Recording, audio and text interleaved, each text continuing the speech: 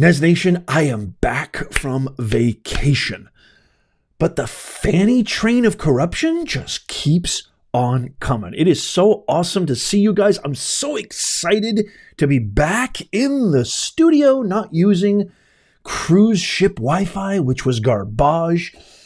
Let's get right into it. I'm so happy to see you. Let me know in the comments how you've been. So great to see you. Okay, so Cash Money G. Willis, of course, back in the news, but this is getting more and more serious as a former employee inside the office of the Fulton County District Attorney Office is ready to spill the goods on how she abused Cash Money G federal funds in her quest to take down Donald Trump. I've got some startling, awesome, revealing video from our good man from Ohio, Mr. Champion Jim Jordan, Mr. Integrity himself. He appeared on Fox Business Thursday telling Maria Bartiromo that the woman who came forward has illuminated the HOC, that's the House Oversight Committee inquiry into Willis's management of anti-gang funds and whether they were improperly diverted to buttress a politically motivated trial. Now remember, we did a bunch of live streams and a bunch of videos on how basically Jim filed subpoenas to Cash Money G, saying that we need some information from you, that we've got, you know, all sorts of insights. Amanda and Timpson has been talking to them. Whistleblowers are coming out of the woodworks. I talked about how if you see the way that she acts in court, I can't imagine what she's like when the cameras are not around. Let me know. What do you think she's like when the cameras are not around? I said her workplace has got to be as toxic as ever. Like, I can't think or imagine what that workplace is like and what it's like working underneath Cash Money G. Well, here's the cool thing.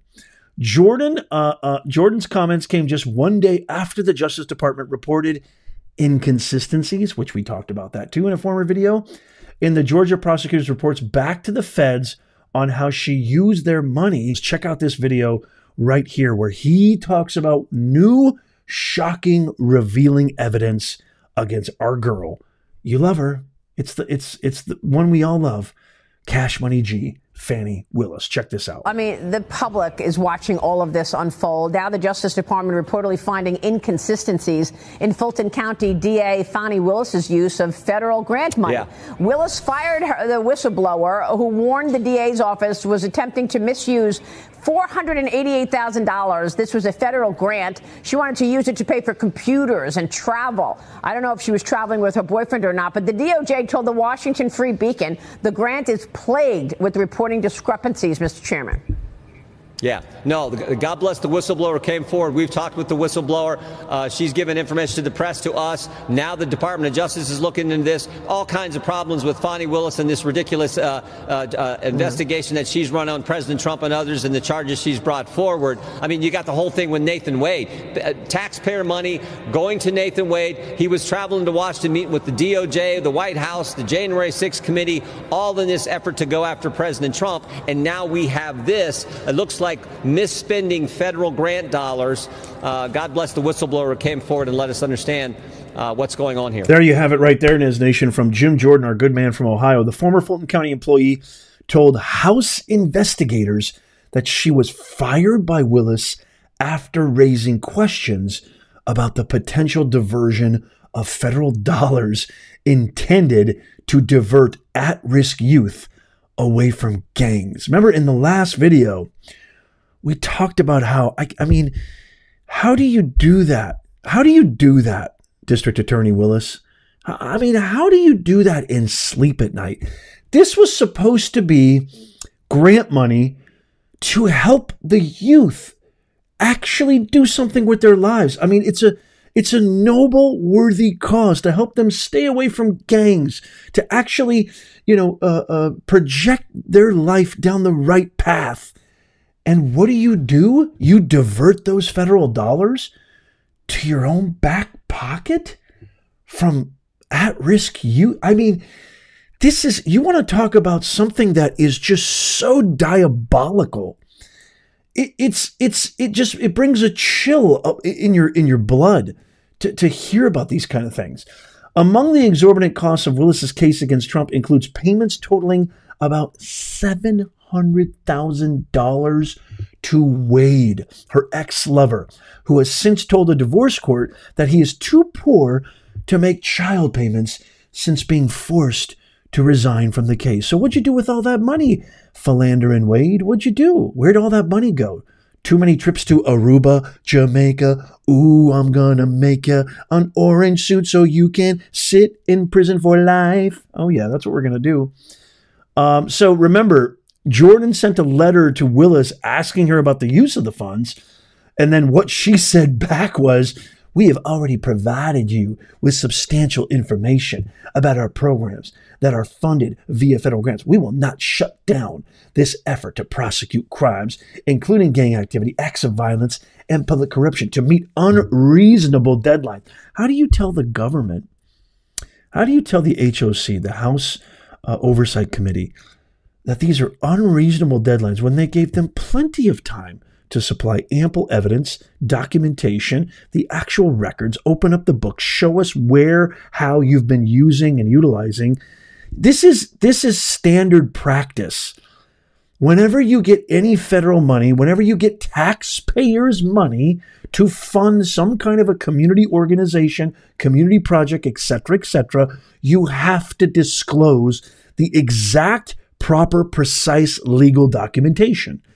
And she's saying this is unreasonable. This is just a political witch hunt.